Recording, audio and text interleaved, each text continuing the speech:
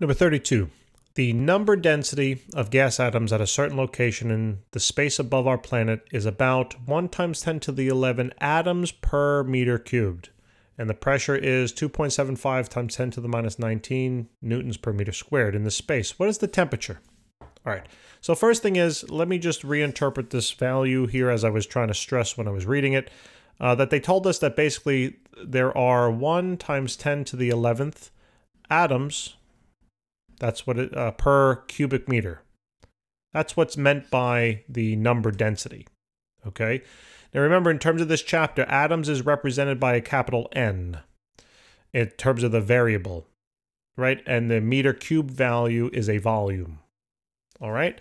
They also told us that the pressure here is going to be 2.75 times 10 to the negative 10th newtons per meter square, or AKA Pascal, right? That's a pressure. Okay, and they want us to find now temperature.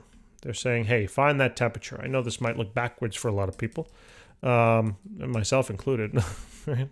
Strange how you just reorganize the terms. It just doesn't feel right, right? It doesn't look right. So what is the temperature there?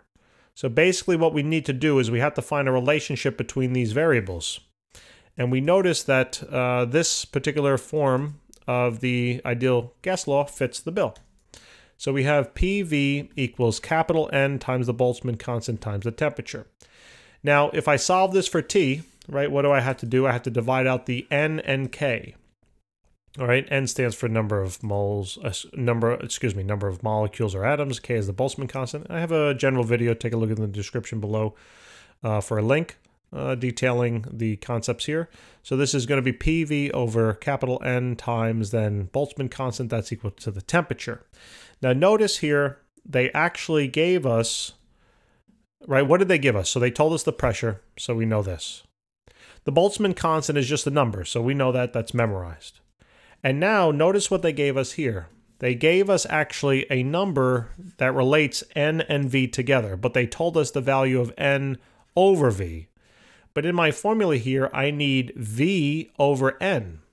So all I have to do is basically just flip this value. Okay, I'm going to plug this value in on the denominator. And then I should be able to solve. All right, it's actually fairly straightforward.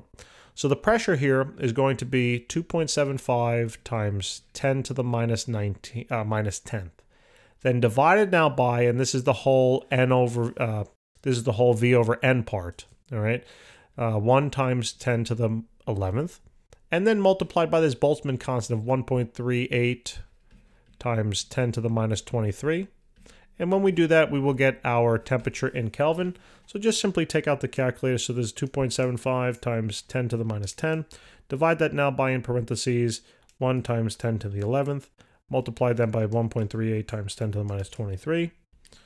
And we get a value here of about 199.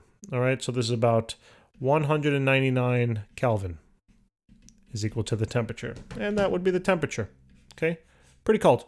Guys, thanks for tuning in. Please remember to subscribe. See you next time.